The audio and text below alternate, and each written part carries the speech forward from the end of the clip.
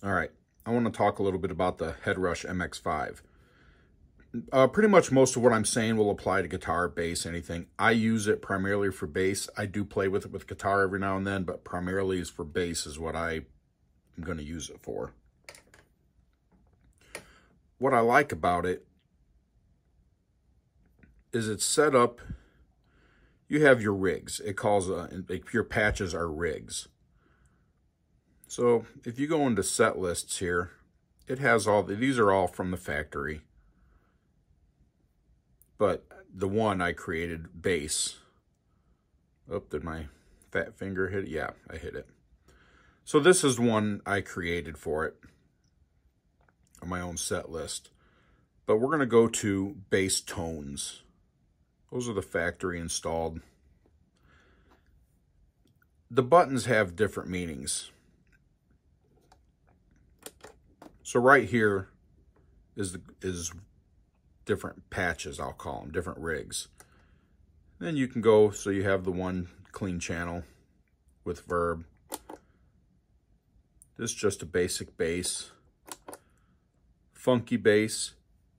Now, if you look at these arrows here, if I double tap the, or not double tap, just hit both of them at the same time, it brings me to the next 3 rigs. And then if I hit this again, and there's only 8, if you look here, there's only 8 under the bass tones, so that's all it's going to show you, unless I created more. It's pretty nice the way it comes through that. If I go down to the first and hold that in, so the larger print is tapping it once, the smaller print is holding the button down. So if I want to go to, let's just say hybrid, I tap it. Now the hybrid, it gives you one option to assign something. So you can turn individual effects on or off. This one, for example, turns the compression on and off. If I wanted to change that to a coarse, I can come over here and I can hit hardware assign. And here's where you would adjust all that in the menu. So I can have it to where everything stays on, but this would just be, instead of the compression, turn the coarse on or off. Or reverb, however you'd want it. Has a volume pedal.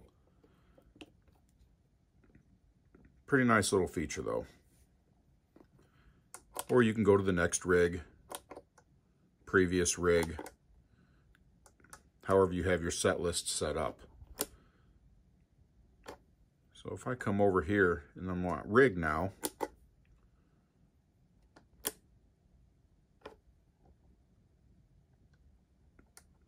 stomp, that's what I want, stomp. This, you can actually assign another compressor, EQ on and off. They got another compression on and off. Or black OP, that's distortion. That's not compression.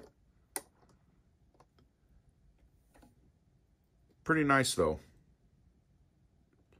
Double tapped in. You can adjust your parameters coming in. You can adjust your parameters coming out. This is where they assign the volume. If I wanted this volume on the other end, you just drag it and drop it. Pretty nice. I love this feature about it. So you have the amp head here that you're using. If I wanted to double that, boom. Now you got 2. So you can take one, adjust your EQ one way, adjust the other one, blend them together. Maybe run one a little higher gain, a little lower gain, blend them together. You can, actually, you can do that with the cabinets as well. You can adjust your output. You can, hands-free. So while you're playing, you can set it up and you can go to the previous slot, input gain, volume, adjust your distortion, bass EQ. Pretty nice. You can do this on the fly while you're playing. Like I said, this isn't really a deep dive into this thing. Pretty nice though.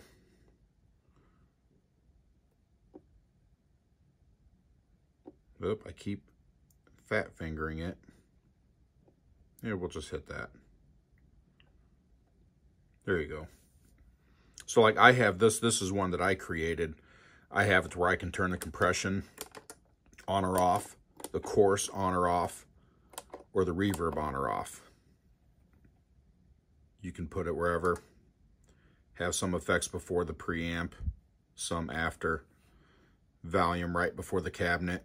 It's nice. You can adjust this, the tension on it, if you want it tighter or looser. I'm going to get into another feature. So look at this. You can run separate chains. I really like it. Don't know if I like it more than the Zoom B6 for bass as of yet, but it's very nice. I have not had a problem with processing power on this yet. Adjustable volume, pretty straightforward. You can also use the knob if you wanted. Open that up, adjust your EQ however. Come over here, you can adjust your chorus, change the colors. It's pretty slick. Number 3 down, you got your tuner, tap tempo, mute.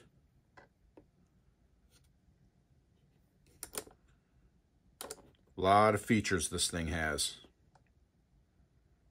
Anyway, I hope you guys enjoyed this. I am going to get into a couple more videos where we're going to create patches on this.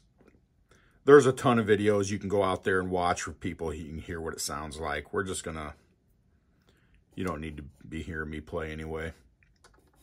There's way better players out there. Anyway, I'm going to do a couple videos on creating patches through this, different styles, things we can do with it, how to work through the set list, create your own set lists. But once you really get into this thing, it does a lot. And it's not, once you understand how you're going through it, it's pretty basic. Just got to be careful because with the smaller screen on the MX5, I fat finger it a lot. Global settings, that's great.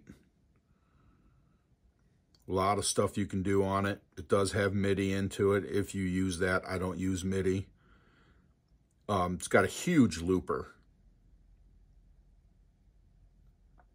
Play with your EQ on, off, adjust it how you want it. Pretty nice though. All right, I hope you guys enjoyed this one. We will be diving deep into this thing. Thank you.